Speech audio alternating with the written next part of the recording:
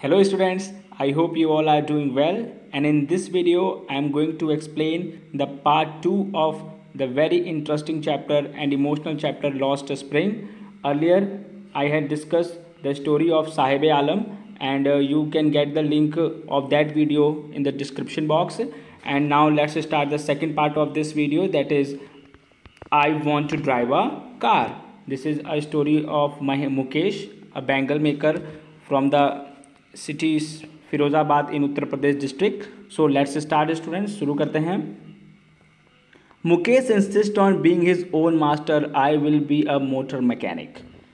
Here Mukesh जिस story में जिसकी बात इस स्टोरी में अनीस जंग ने बात की है, तो ये इंसिस्ट करता है, जोर देता है कि वो अपना खुद का मालिक होगा, खुद मास्टर होगा. सो I will be a motor mechanic, मैं मोटर मैकेनिक बनूंगा. ही अनाउंसेस, वो कहता है. Narrator, do you know anything about cars, I asked.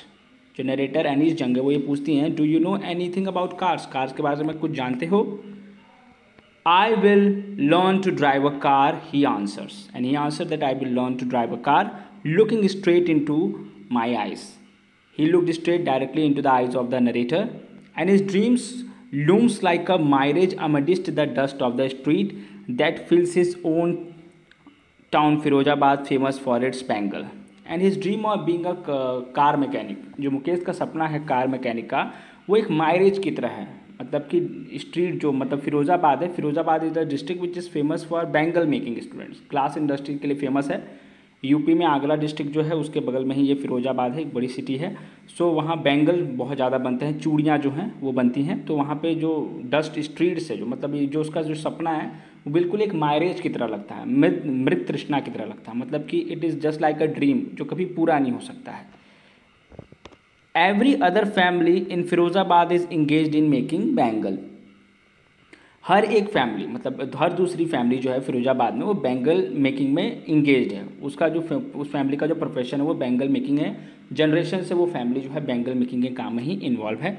It is the centre of India's glass blowing industry where families है. ये सेंटर है जो फिरोज़ाबाद है, ये केंद्र है ग्लास ब्लोइंग इंडस्ट्री का, ब्लोइंग इंडस्ट्री का, चूड़ियों का, ग्लास से रिलेटेड काम करने का. ये एक बहुत बड़ा सेंटर है पूरे इंडिया में. Spent generation working around furnace, welding glasses, making bangles for all the women in the land it seems. यहाँ पे पीढ़ियाँ काम करती हैं, पीढ़ियों से पीढ़ी दर पीढ़ियाँ काम करती हैं. फर्नेस के पास जो भट्टी होती है जहाँ पर ये कांच को पिघलाया जाता है, बैंगल्स को बनाया जाता है, वहाँ पर वेल्डिंग ग्लासेस, ग्लास को जोड़ा जाता है जहाँ पर, एंड मेकिंग बैंगल्स बनाए जाते हैं सभी औरतों के लिए जहाँ तक औरतें इन चूड़ियों को यूज़ करती हैं. ठीक, मतलब कि औरतों के लिए जो भी चूड़ियाँ यूज़ होती हैं बेसिकली वो फिरोज़ाबाद में ही बनती हैं. Mukesh families among them, Mukesh भी उन्हीं बैंगल मेकर्स फैमिलीज में से है. None of them know that it is illegal for children like him to work. और ये कोई भी नहीं जानता है वहाँ पे कि जो मुकेश की उम्र है उस उम्र के बच्चों के लिए इट इज़ इलीगल, वो गैर कानूनी है फर्नेस पर काम करना. चाइल्ड के लिए जो है रूल है दैट इज़ 14 ईयर्स से जो नीचे जो बच्चे हैं वो मतलब काम नहीं कर सकते हैं. जो हैवी डेंजरस इंडस्ट्री, जो टॉक्सिक इंडस्ट्रीज हैं उसमें रूल्स है. With high temperature in dingy sales without air and light. जो फर्नेस थी, भट्टी थी, वहाँ पर जो टेम्परेचर था वो बहुत ज़्यादा रहता था. डिंजी सेल्स का मतलब ऐसे सेल्स, ऐसे मतलब खाने, ऐसे रूम्स जहाँ पर ना लाइट रहती थी और ना ज़्यादा हवा आती थी. That the law if enforced could get him and all those 20,000 children out of the hot furnace where they slog their daylight hours. Now you can imagine the situation students. Mukesh is not only one who was working in the glass furnace in Firozabad. There were 20,000 children जो कि hot furnace के पास सामने काम कर रहे थे पूरे day light hours. मतलब कि दिन के समय वो अंधेरे वाले रूम्स में बैठ के वहाँ पे जाके ग्लास मेकिंग इंडस्ट्री काम करते, और जिससे कि अंधेरे में काम करने की वजह से जो आंखों की चमक थी, कहीं ना कहीं जो आँख थी उनकी कमज़ोर हो गई थी. ठीक. Often Mukesh eyes beams as he volunteered to take me home.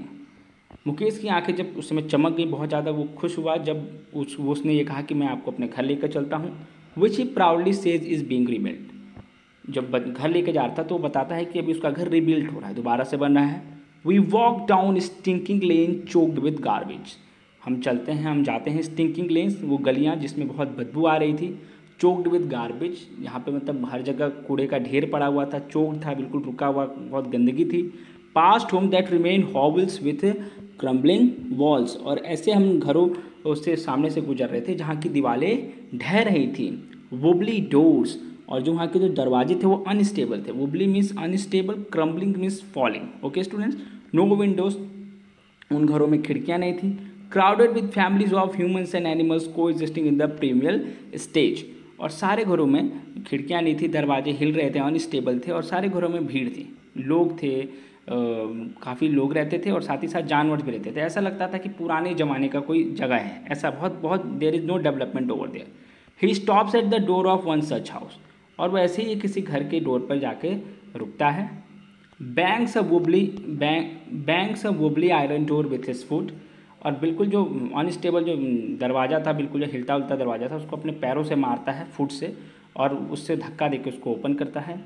We enter a half built शैक, और जब हम अंदर घुसे तो एक हाफ बिल्ट शैक था, मतलब कि आधा, शैक मीन्स स्टूडेंट हट होता है, झोपड़ी जो होती है वैसी था। In one part of it thatched with dead grass, वो जो आधी झोपड़ी बनी हुई थी उसका जो आधा हिस्सा था थैच्ड विद डेड ग्रास, मतलब थैच्ड का मतलब जो ऊपर से कवर करते हैं, जो घास होती है खराब, जो बेकार घास होती है, जो मतलब उससे हट को कवर करने के लिए, तो वो उससे कवर थी आधी। And is a firewood stew over which it's a large vessel of sizzling स्पेनिक limbs, और साथ ही साथ एक फायरवुड मतलब खाना बन रहा था, तो स्टोव था, तो लकड़ी की जलाकर वहाँ पे स्टोव बनाया गया था, जिसमें कि बड़ा सा पतीला था, लार्ज वेसल, जिसमें कि स्पेनिक जो पालक के पत्ते थे वो बनाए जा रहे थे, कुछ सब्जी बननी थी। On the ground large aluminium platters, और ज़मीन पर एक बड़ा सा लार्ज एल्यूमिनियम का प्लेट था। हर मोर चॉप्ड वेजिटेबल्स, जिसमें कि और भी अलग अलग सब्जियां थी, कटी हुई सब्जियां थी। अ frail young woman is looking the evening meal for the whole cooking the evening meal for the whole family, और एक बड़ी कमज़ोर महिला अपने पूरे परिवार के लिए शाम का खाना बना रही थी, रात का खाना बना रही थी। दो throw ice filled with smoke C smiles, firewood में खाना बना रही थी, लकड़ी जली हुई थी, उससे खाना बना रही थी, तो काफ़ी धुआं था, तो आंखों में बिल्कुल धुआं लग रहा था, फिर भी वो नरेटर को देखती है तो थोड़ा सा मुस्कुराती हैं। सी is the wife of Mukesh Elder brother, जो महिला खाना बना रही थी वो मुकेश के बड़े भाई की वाइफ थी। Not much older in years, ज़्यादा उम्र नहीं हुई है उनकी। सी has begun to command respect as the बहू, लेकिन वो परिवार की बहू हैं। The daughter in law of the house, घर की बहू, the daughter in law, daughter in law is the English word for बहू। Already in charge of 3 man, और वो ऑलरेडी घर की इंचार्ज हैं, 3 आदमी हैं। हर हस्बैंड, मुकेश के बड़े भाई मुकेश, एंड देयर फादर, और उनके पिताजी। When the older man enters, she gently withdraws behind the broken walls and bring her wheel closer to her place. जैसे ही घर के उनके पिताजी घर में आते हैं तो सिंपल वो जाके जो टूटा हुआ दीवार था उसके पीछे जाके छुप जाती हैं और अपना घूंघट अपने फेस के पास ला देती हैं, मतलब अपने ससुर को सम्मान दिखाने के लिए अपना जो चेहरा है वो छिपा देती हैं। एज कस्टम डिमांड, जैसा कि रीति रिवाज में होता है, daughter in laws must wheel their faces before mail elders, जो घर की बहुएं होती हैं उनको अपना चेहरा ढक लेना चाहिए घर के जो बड़े मेल होते हैं उनके सामने।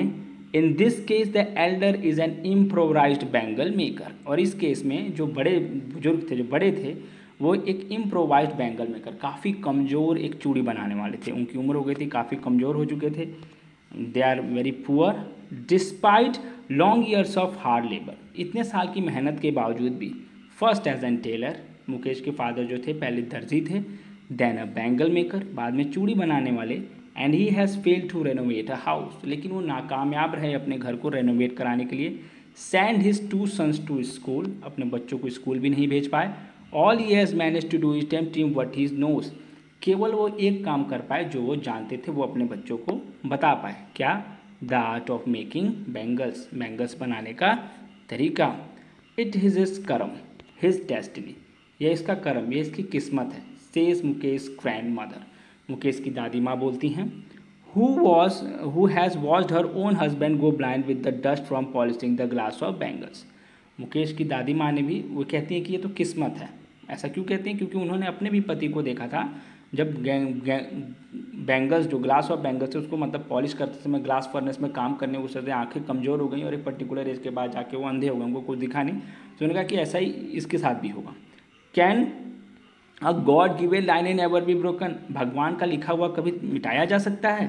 सी इम्प्लाइज, कहती हैं, born in the cast of bangle makers, चूड़ी बनाने वालों की कास्ट में, जाति में पैदा हुई। They have seen nothing but bangles, जिंदगी में पूरे हमेशा कुछ और नहीं देखा सिर्फ चूड़ियों के अलावा। In the house, in the yard, in every other house, every other yard, घर पे, गलियों में, हर एक घर में, हर एक गली में। Every street in Firozabad, Firozabad की हर गली में। स्पायरल्स ऑफ बैंगल्स, बैंगल्स के स्पायरल्स थे, जो बंच्ड होता है, जो मतलब इकट्ठा होता है, कलेक्शन ऑफ बैंगल्स, उसको स्पायरल ऑफ बैंगल्स बोलते हैं। सनी गोल्ड, पैडी ग्रीन, अलग अलग कलर्स के, सनी गोल्ड के, ग्रीन कलर के, royal blue, pink, purple, every colour born out of the 7 colour of the rainbow. हर एक कलर जो कि इंद्रधनुष में, रेनबो में 7 कलर दिखता है, उससे कई ज़्यादा मिले हुए कई कलर्स के बैंगल दिखते थे। Lies in the mounts in अनकेप्ड yard, और वो ढेर में पड़े हुए हैं बिल्कुल, मतलब दैट इज़ जो सारे बैंगल्स को बना के, और बिल्कुल एक यार्ड में, गली में, मैसी यार्ड मतलब अनकेम्प्ड मतलब होता है मैसी, और मोन्स मतलब होता है ढेर स्टूडेंट्स। सो अनकेम्प्ड का मतलब आप कह सकते हो कि बिखरा हुआ जो गली है उस पर बिल्कुल ऐसे, मतलब सारे जो चूड़ियाँ बना के रखी हुई हैं। Are piled on 4 wheels car, और फिर क्या करते हैं कि उनको इकट्ठा किया जाता है 4 व्हील्ड हैंड कार्ट्स पे। हैंड कार्ट्स में स्टूडेंट ठेला, तो जितना भी होता है वो सबको एक ठेले पर रखा जाता है। फिर उसके बाद से 4 पहिए वाला जो ठेला होता है उस पर pushed bye a young man, और एक यंग आदमी, along with the narrow lens of the shanty town. और जो फिरोजाबाद का जो शैंटी मतलब जो झोपड़ी वाला जो नगर है, वहाँ पर क्या होता है, वो हैंड कार्ड वाला जो आदमी, जो ठेले वाला आदमी है, उसको चूड़ियाँ रख के वो बेचने जाता है। And in dark hutments next to the line of flame flickering oil lamp seat boys and girl with their father and mother's. वो तो आदमी बेचने चला जाता है, लेकिन साथ में जो डार्क हटमेंट्स हैं, मतलब जो झोपड़ियाँ जहाँ पर ग्लासेस बनाई जा रही हैं, next to the lines of flames, जो आग जल रही है, ज्वालाएँ जल रही है, लैम्प्स, ऑयल लैम्प्स चल रहे हैं, जहाँ पर बच्चे बैठे हुए हैं, लड़के लड़कियाँ बैठे हुए हैं अपने फादर्स और मदर्स के साथ। और जहाँ पर कलर्ड ग्लास के जो वेल्डेस हैं, वो सर्किल जो होता है, बैंगल्स जो बने हुए हैं, उनको जोड़ने का, वेल्ड करने का मतलब जोड़ने का काम करते हैं। Their eyes are more adjusted to the dark then to the light outside, और अंधेरे में काम करते करते जो उनकी आंखें थी वो अंधेरे में ज़्यादा एडजस्ट हो चुकी थी, अंधेरे में अच्छे से काम कर पा रही थी in compare to the light के हिसाब से। That is why they often and up losing their eyes before they become adults. तो कभी कभी ऐसा होता है कि जब वो एडल्ट्स होते हैं, बड़े होते हैं, तब तक क्या होता है कि कई बच्चों की जो आंखें होती हैं वो ख़राब हो जाती हैं, उनकी आई साइट लूज हो जाती है। Savita, a young girl in a dark pink dress, Savita एक यंग गर्ल जो कि dark pink dress she has वोर, seats along side an elderly woman, एक बुजुर्ग महिला के बगल में बैठी हुई हैं। Soldering the piece of glasses, glass piece जो होता है उनको जोड़ रही हैं, शोल्डरिंग में जोड़ना students. As her hands move mechanically like the tongs of a machine, और सविता का काम ऐसा मतलब ऐसा हो रहा है जैसे कि उसका बिल्कुल मैकेनिकली, जैसे मशीन का जो होता है काम करता है बिल्कुल ऑटोमेटिकली, बिल्कुल तुरंत तुरंत, वैसे ही सविता भी काम कर रही है। I wonder if she know the sensitive of the bangles she helps make, Anil जंग कहती कि मैं आश्चर्य कर रही थी कि जो ये चूड़ियाँ बना रही है, क्या इसकी पवित्रता के बारे में इसको पता है। It symbolises the Indian women सुहाग, ये चूड़ियाँ औरतों के, भारतीय औरतों के सुहाग के बारे में बताता है। ऑस्पियसनेस इज इन मैरिज, जो शादी होती है उसमें ऑस्पिशियसनेस जो होती है, पवित्रता, सात्विकता जो होती है, शुभता होती है, उसको दिखाता है। It will dawn her suddenly one day when her here is draped with the red wheel, एक ये जो शुभता, जो सुहाग है, एक दिन इसके पास भी आएगा, ऊपर आएगा एक दिन, जब क्या होगा कि एक लाल कलर का घूंघट उसके सिर पर ढका होगा, मतलब eight eventually she will also get Mary. Her hands died with red with हीना, और उसके हाथ रंग दिए जाएंगे मेहंदी से। And red bangles road in on to her wrist, और उसके कलाइयों पे लाल रंग की चूड़ियाँ पहना दी जाएंगी। सी will then become a bride, तब ये दुल्हन बन जाएगी। Like the old woman beside her who became once many years ago, वैसे ही जैसे कि जो एक बूढ़ी महिला उसके बगल में जो बैठी हुई है, जो एक समय पर वो भी कई सालों पहले एक बहू बनी थी। सी still has bangles on her wrist, वो महिला के बगल में उनके जो कलाइयों में अभी भी चूड़ियाँ हैं। But no light in her eyes, लेकिन आंखों में कोई चमक नहीं है। एक वक्त शेर भर खाना भी नहीं खाया, वो कहती हैं कि एक सी सेज, क्या बोलती हैं, इन a voice drained of Joy, मतलब बिल्कुल निरुत्साह होकर, मतलब उत्साह नहीं है। सी has not even one full meal in her entire life time, पूरी ज़िंदगी भर कभी ऐसा भी नहीं हुआ कि एक टाइम बैठ के पूरा पेट भर खाना भी खा सकें। दैट्स व्हाट शी हैज़ रीप्ड, इतने साल होने के बाद, बूढ़ी होने के बाद भी अभी तक उनको सिर्फ इतना ही प्राप्त हुआ। Her husband and old man with a flowing beard says, वो जो औरत है उनके जो हस्बैंड हैं वो बूढ़े हो चुके हैं, और फ्लोइंग बियर्ड का मतलब जो हल्की दाढ़ी, मतलब हवा से जो इधर उधर हो सके दाढ़ी इतनी बड़ी। I know nothing accept bangles, मैं कुछ नहीं जानता सिवाय बैंगल्स बनाने के। All I have done is make a house for the family to live in.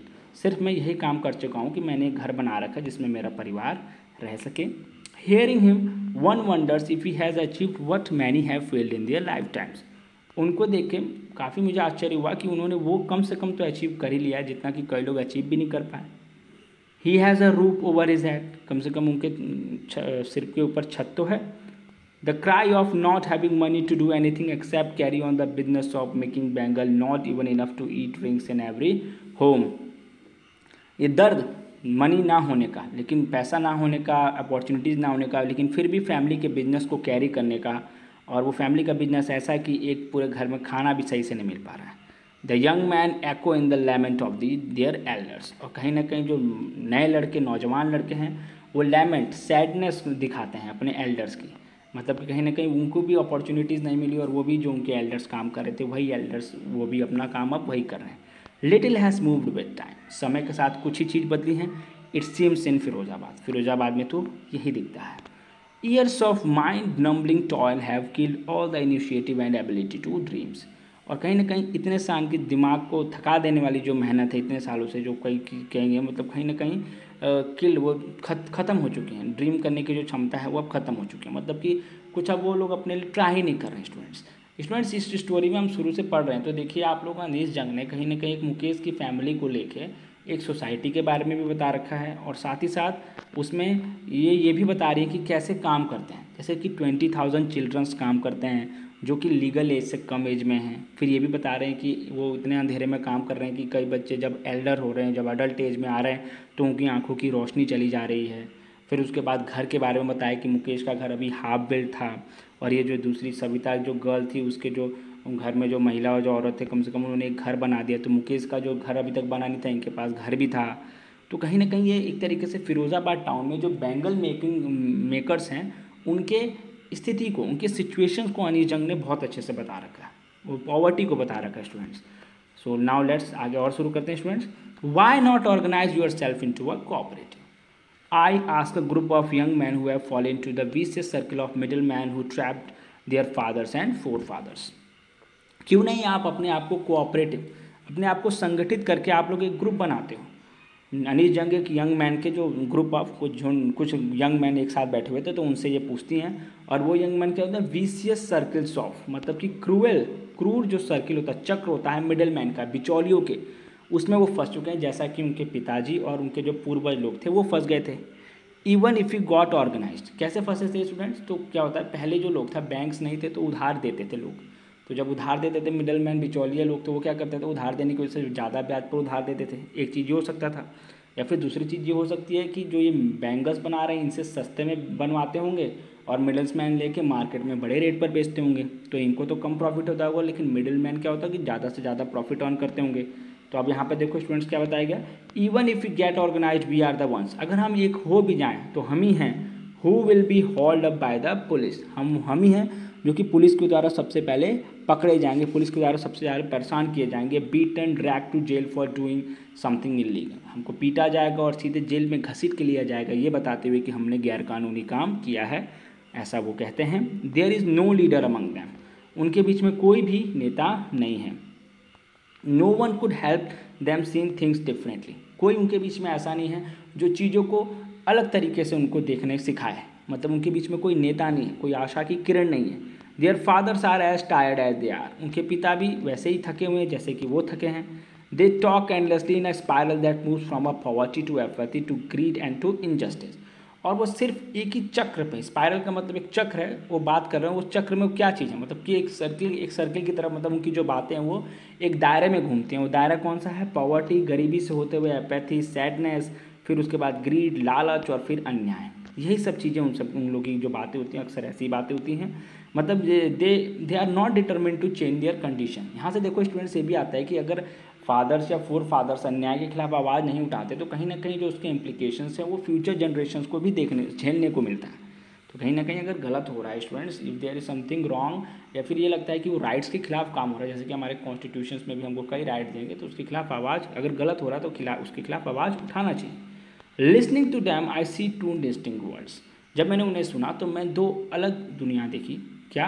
One of the family caught up in the web of the poverty, एक परिवार जो कि गरीबी की जाल में फंस चुका है, burden by the stigma of cast in which they are born, और साथ ही साथ वो पॉवर्टी के जाल में तो फंस ही चुके हैं, और साथ ही साथ जो उनकी जो कास्ट है, जो उनकी जाति है, उसका एक कलंक है, उसका जिस जाति में पैदा हुए उनको वही काम करना है, वो एक कलंक उनके ऊपर लगा हुआ है। द अदर्स, और दूसरा क्या है, vicious circles of a sahukars, और क्रूर चक्र जो होता है साहूकार्स, मिडिल मैन का, पुलिस मैन का, कीपर्स ऑफ द लॉ, जो लॉ के कीपर्स मतलब कानून की रक्षा करने वाले, ब्यूरोक्रेट्स, नौकरशाह, पॉलिटिशियंस, इनके चक्र में फंसे हुए हैं। जब चुनाव का टाइम आता होगा तो पॉलिटिशियंस आके इनसे वादे करते होंगे, खत्म हो जाता होगा तो पॉलिटिशियंस इनकी हेल्प नहीं करते होंगे, पुलिसमैन इनकी सिक्योरिटी होता है, तो मिडिल्समैन के साथ मिलके कहीं ना कहीं पुलिसमैन इन्हें परेशान करते होंगे, ऐसा इस स्टोरी में बताया गया है। Together they have impose the baggage on the child that could not be put down, और साथ ही साथ ये कहीं ना कहीं ये सब एक साथ मिलके एक ऐसा बोझ इनके ऊपर डाल देते हैं, जैसे एक बच्चे के ऊपर, कि वो अब उसको नीचे नहीं रख सकता। Before he is aware he accepted eight naturally as is father, जैसे ही इससे पता चलेगा तो वो क्या करता है, वो बोझ को मान लेता है, जैसे पिता मान लेता है कि ये मेरे साथ होगा ही ऐसा।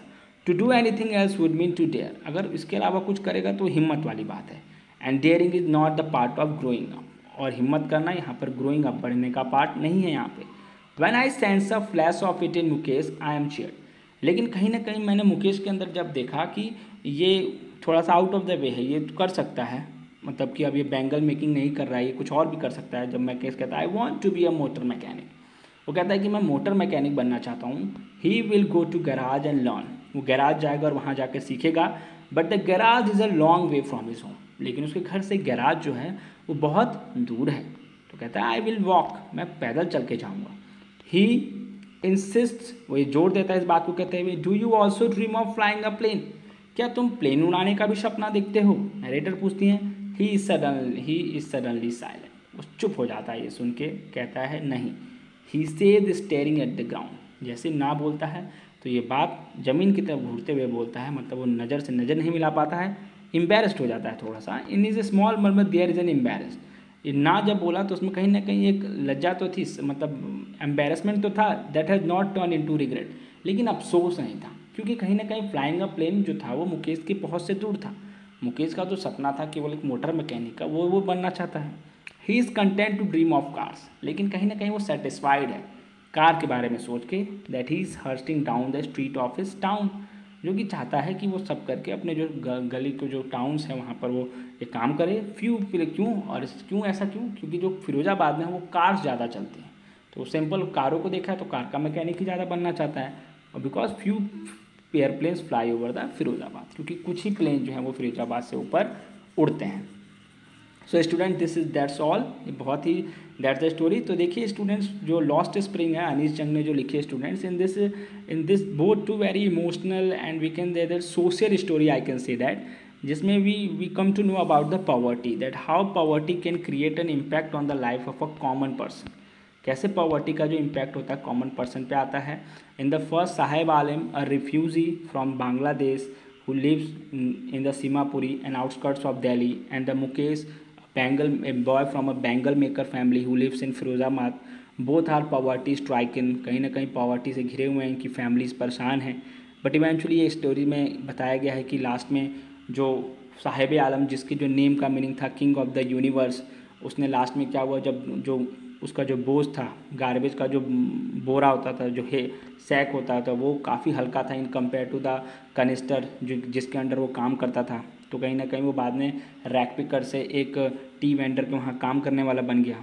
और साथ ही मुकेश की स्टोरी, जो बैंगल मेकिंग, जो कई सालों से फैमिली में बैंगल मेकिंग आ रही थी, सब लोग कर रहे थे, तो Mukesh out of the way जाकर कहीं ना कहीं मोटर मैकेनिक बनना चाहता था। तो स्टूडेंट्स, मैं चाहूँगा कि दोनों स्टोरीज़ को सुनने के बाद से इस स्टोरी का जो फर्स्ट पार्ट है आपको डिस्क्रिप्शन में दे दिया जाएगा, दोनों स्टोरी को ध्यान से सुनने के बाद से आप इसकी समरी लिखिए and try to complete the question and answer of the NCERT text. बहुत ही अच्छी स्टोरी है स्टूडेंट।